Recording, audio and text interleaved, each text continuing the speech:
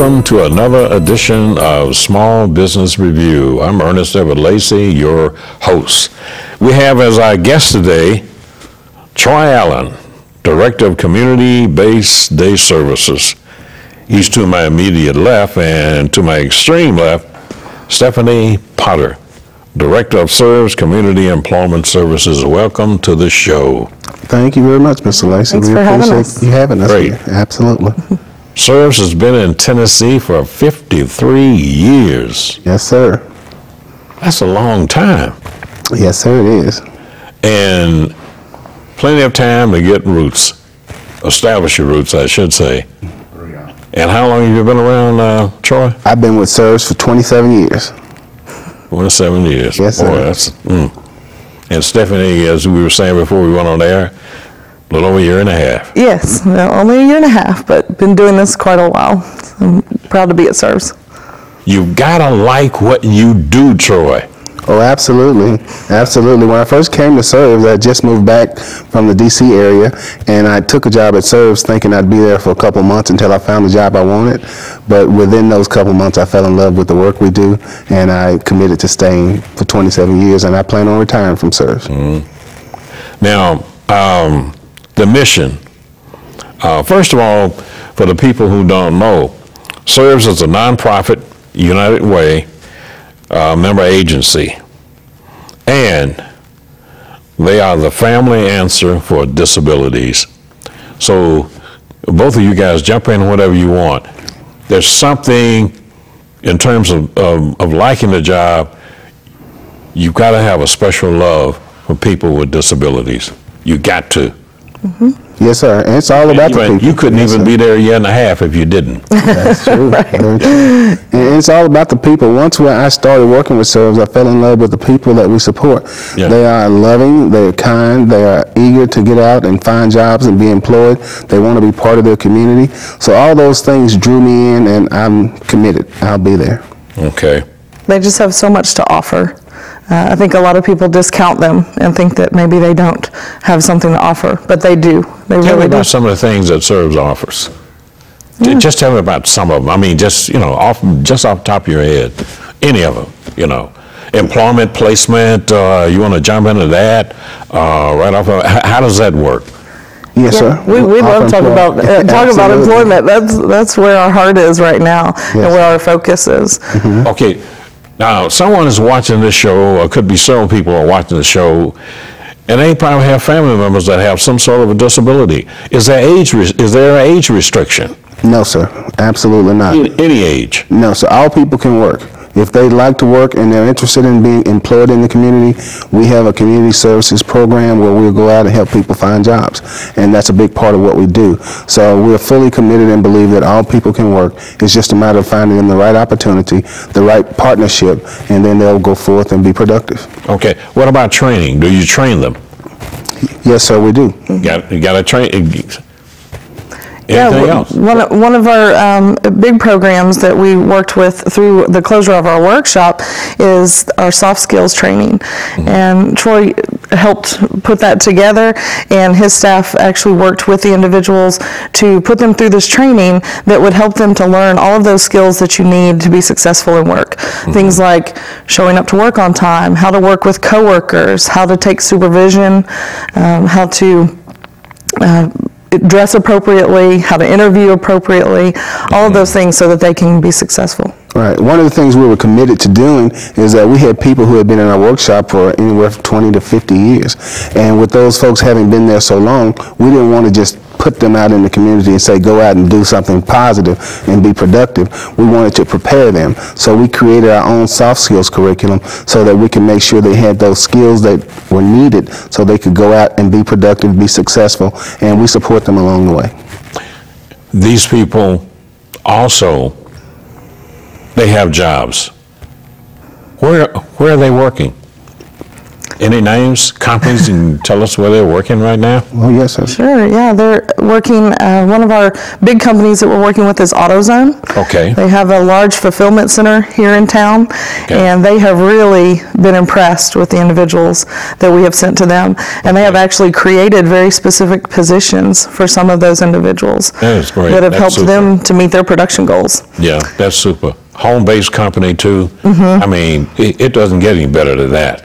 AutoZone, we have taken them with us to Nashville. They have met the governor recently, and 2 of their employees came to meet the governor. They have just really taken this on as a mission for them too, to employ people with disabilities, and they're great advocates. Right. AutoZone basically told us when they first hired the people from our workshop, they were hopeful that they'd get great employees, but within a few weeks they realized they had outstanding employees, and they then decided that they would hire more people with disabilities. In fact, AutoZone has rebranded the concept. They say instead of hiring people with disabilities, based on their experience with our folks, they're hiring people with abilities, and that's key to educating the community about what Serves has to offer and the people we support, what they can contribute to the workforce.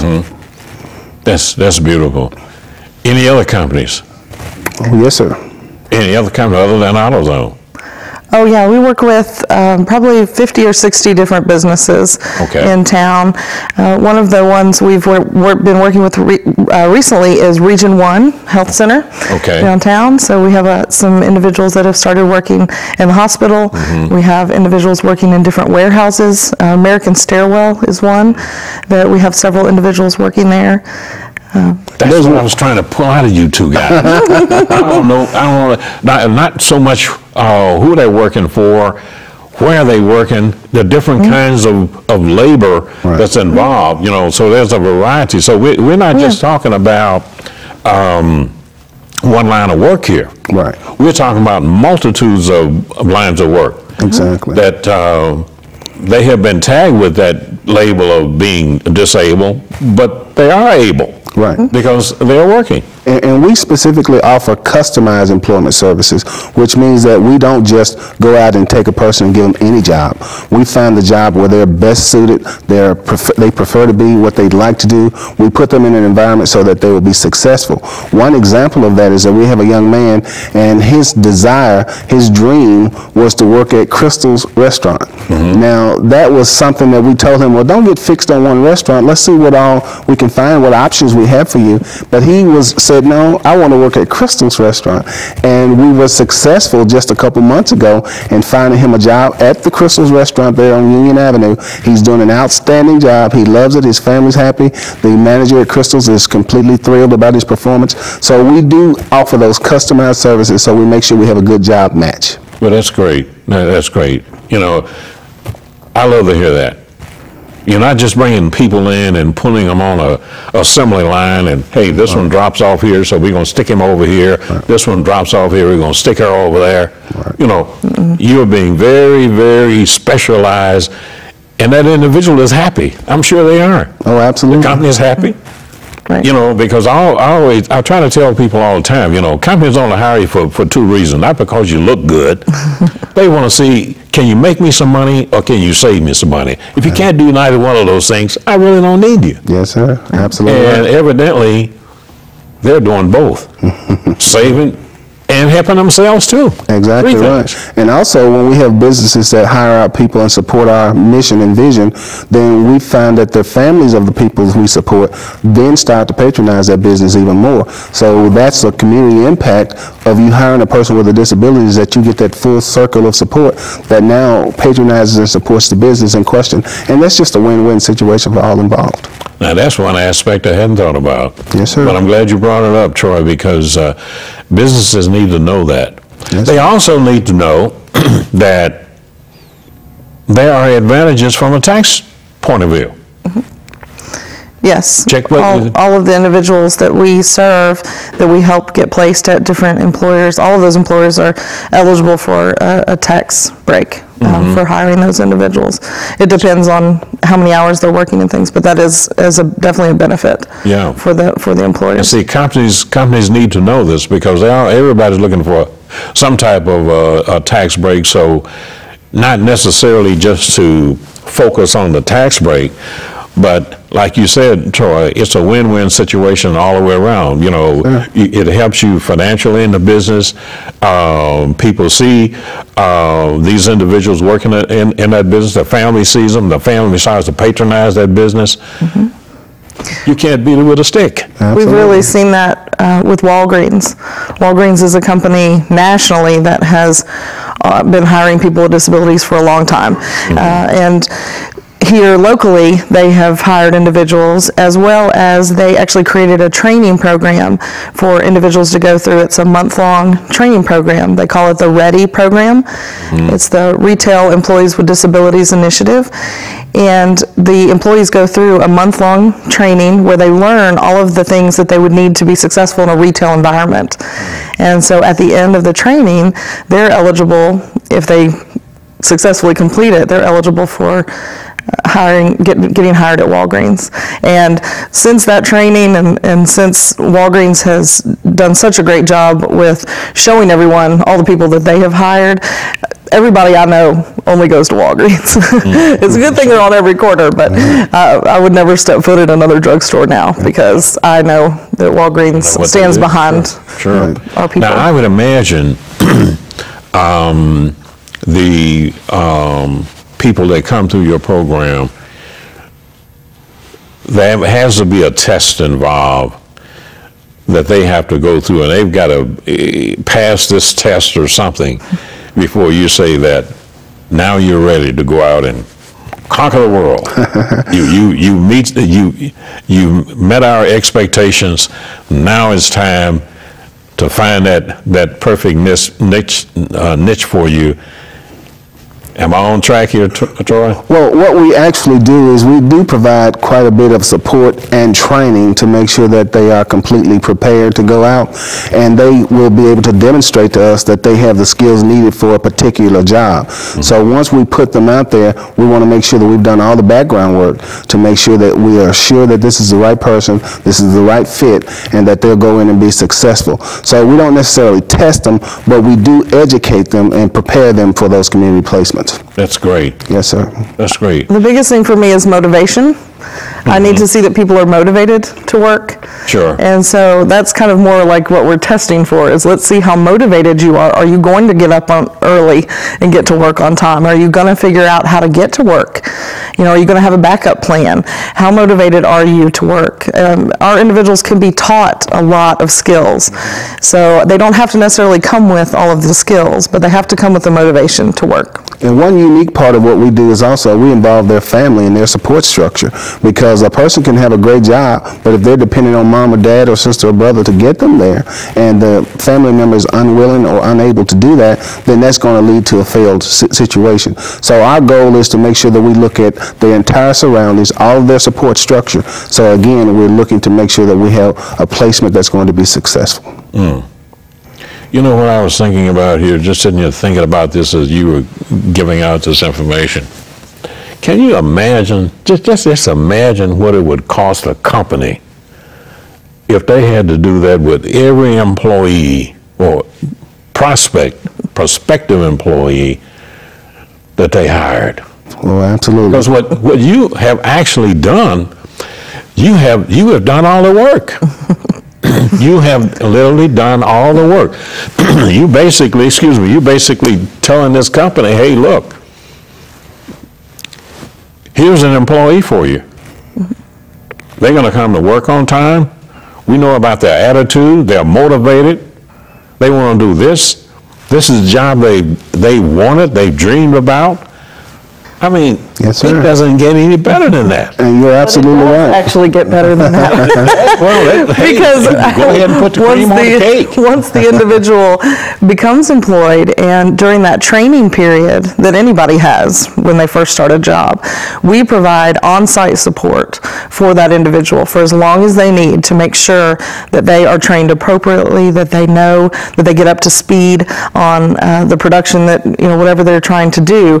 And our our staff are there to make sure that the employer has that support as well, so that they have somebody they can call if something's going wrong or somebody needs a little extra help or time learning something. Our staff are there, which can really save companies in training costs. Absolutely. Oh, yeah. And another very specific benefit to hiring the people we support is that we have, and it serves, a 95% retention rate for the people we put on jobs.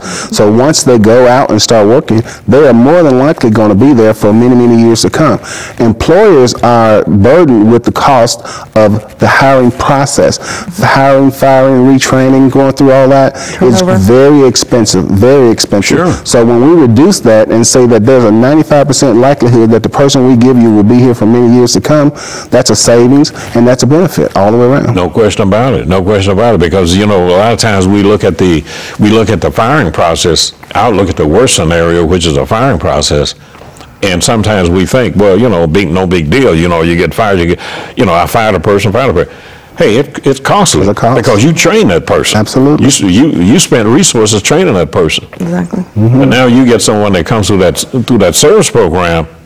It's a whole different ball of wax. Exactly right. Because when they get ready to hire that person, they know right up front that there's only a 5% chance that I'll ever have to fire this person. Absolutely. That's almost slim to none. Yeah. Yes, sir. Yes, sir. And we also go back out and do the retraining. I think Stephanie referenced earlier that in the event that a person is doing a job and that job becomes obsolete or some changes are needed, we'll go back in to retrain the people that we place there to make sure that they have the new skills, that they understand the new requirements, and that adds to that retention rate. So that's an ongoing support that we offer. Yeah, because, being repetitive with good examples just reinforcing what you've taught them in the first place. Yes, sir. It's a reinforcement process that you're going through there. Yes, sir. I can't understand why the telephone should be just jumping off the hook over there at the office. It should be.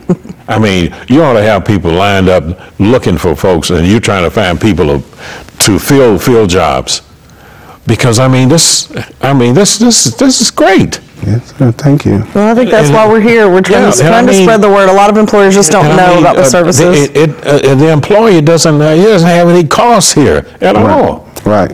Well, we're here and ready. We want the employee community to know that you can reach out to SERVS. We have a pool of people who are ready to go right now who would love to come in and add value to your organization. They just need the opportunity, and SERVS is going to be there to support them through the full term of their employment.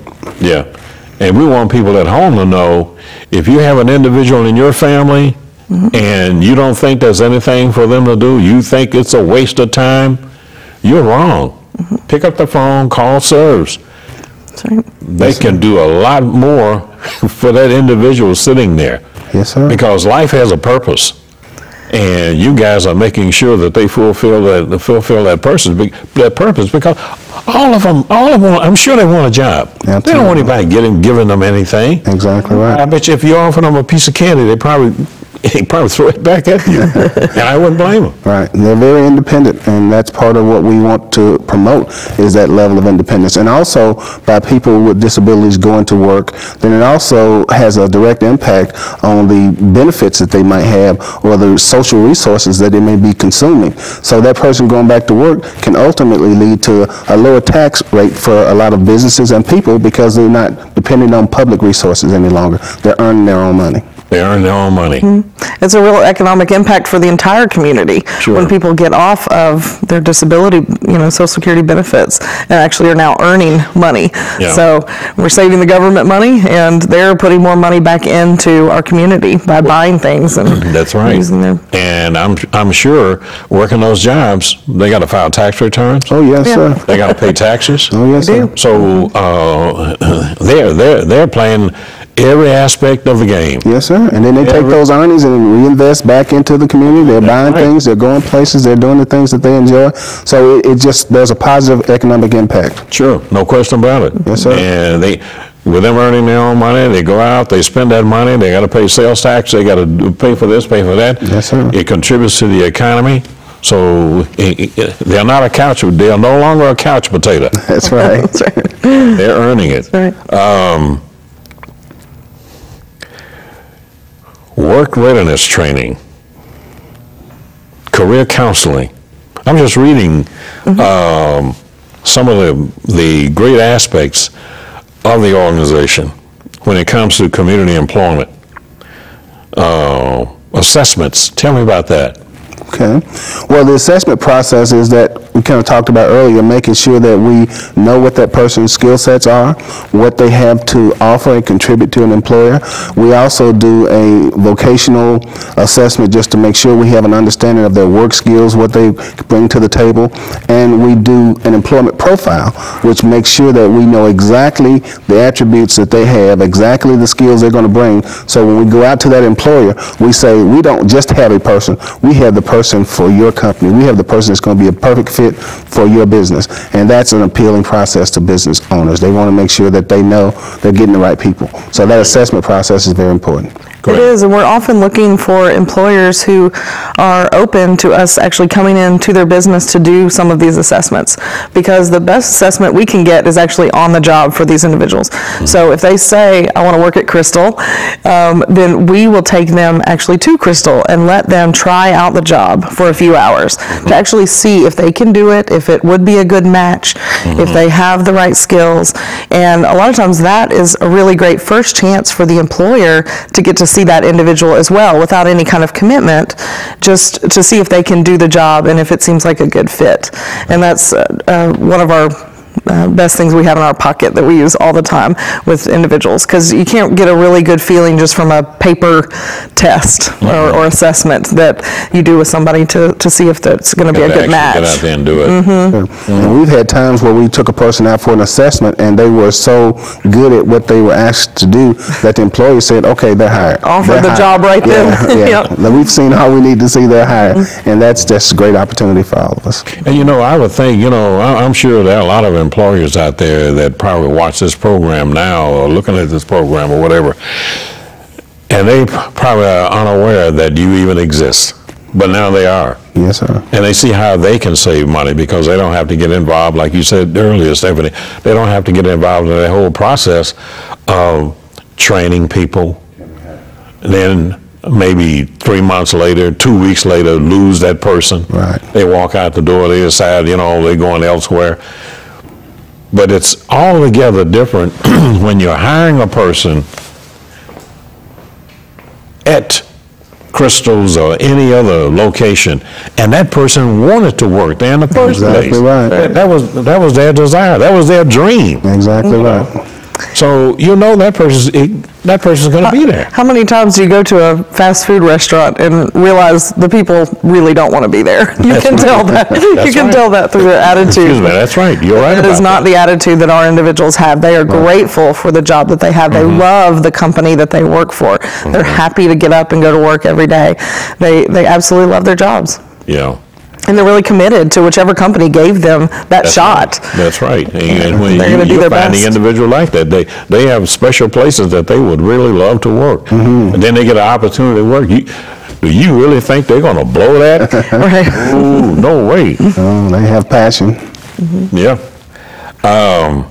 Also, your job placement includes assistance with resume writing.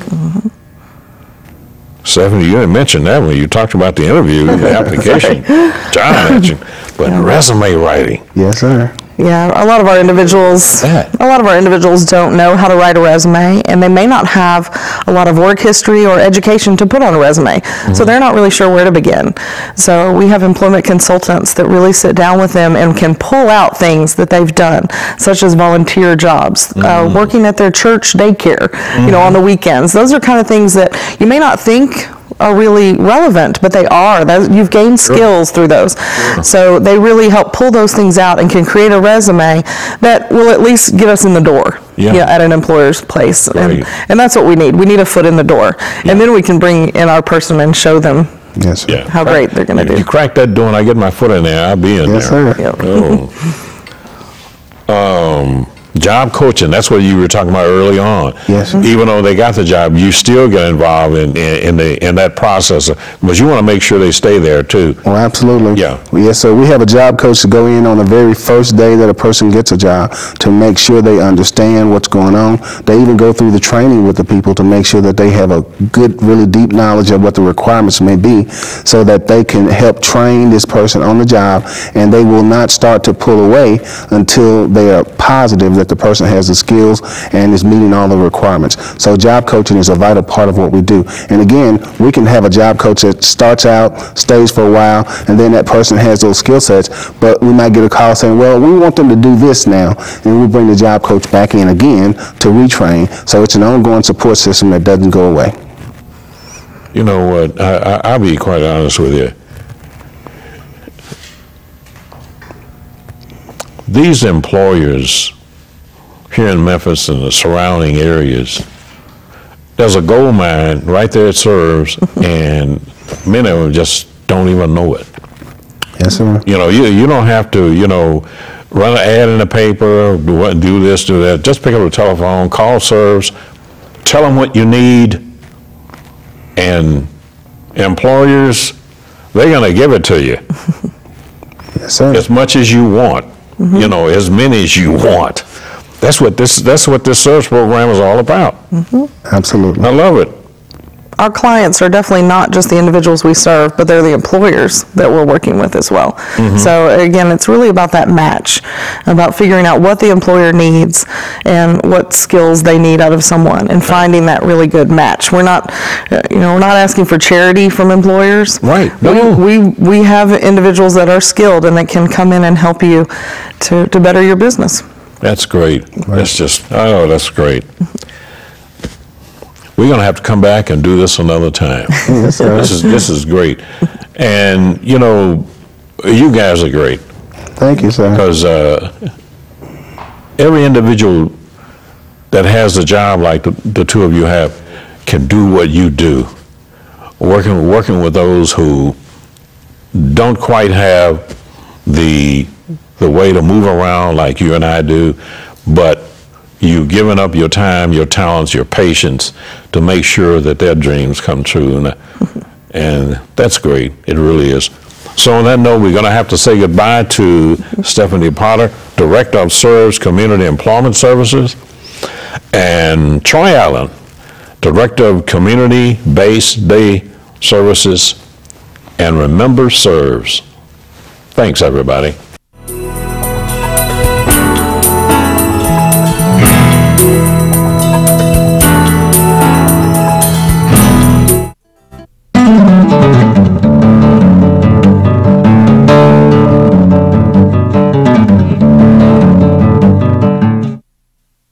Hello, I'm Patrick Kennedy. When our troops return from their tours of duty, the homecoming isn't always a happy one. Many of these brave men and women come home with invisible wounds from the psychological stress of deployment. Last year, more of our military members died by suicide than from combat. Anyone can experience stress after a traumatic event, and having this kind of reaction has nothing to do with personal weakness.